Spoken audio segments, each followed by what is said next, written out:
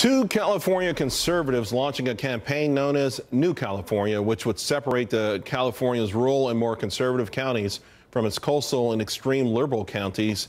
The founders claiming California's, quote, tyrannical form of government, mostly run by liberal elitists, motivated them to start this movement. With me now, Antonio Sabato Jr., actor and California congressional candidate, back with us as well, Gina Loudon. Antonio, let me start with you. We've heard these sort of things floated around. I remember there was one Silicon Valley guy wanted his own state, but California is such a different state, and we all think of it as one big liberal place, but it's not. And a lot of people there feel like their views aren't being represented, and maybe this is an idea whose time has come. I think this is a great idea. We got to keep fighting for our county. We need to fight for California. I'm here to win this election in November for the people of Ventura County, District 26, but also California is a beautiful state. We're allowing these liberals to run our lives and running the state right into the water. We have the homelessness level. The percentage is the highest in the country. We have about 1 million people that have left the state of California in the last 10 years and never came back. These are people who own businesses, who really make this state great, and they left. And we're allowing illegal immigrants to come here and use our taxpayer money, and we're protecting them. No, we got to protect the American people. I know this is honest truth, and we got to tell the people that this has got to stop.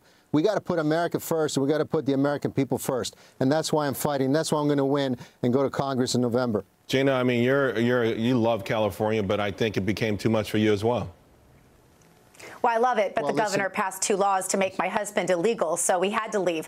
But, I agree definitely with Antonio, my buddy, and I would love to see California restored. The problem is the way this is written, at least right now, it might allow 2 more very leftist senators to be seated, and we wouldn't want to see that in our Senate, certainly in the United States. But here's the thing, Charles, we have the negotiating president now, so I'm thinking maybe there's some sort of negotiation creatively that he can come up with to make this work, because I can't even imagine, just thinking about my friends that are still there under tyranny, under Governor Brown, and the thought of them being freed again and just go ahead and put that cesspool of liberalism right where it belongs, and watch how they will become Venezuela in short order. Right. Charles, I don't think that's a bad idea at all. So if there were a way to make it work without the political fallout of additional senators that were so leftist, I think it would be a good thing. Well, here's the thing, though. Antonio, the message is pretty clear, though, that there are enough folks in that state who are absolutely fed up and feel voiceless. And to your point, 13,000 additional homelessness last year alone in California, 20,000 living on Skid Row in Los Angeles. It has become the ultimate state of have and have-nots because of these policies. And it's only getting worse. I moved here in 1985, and it was prosperous back then. It's only gone worse. It's gone right to the ground.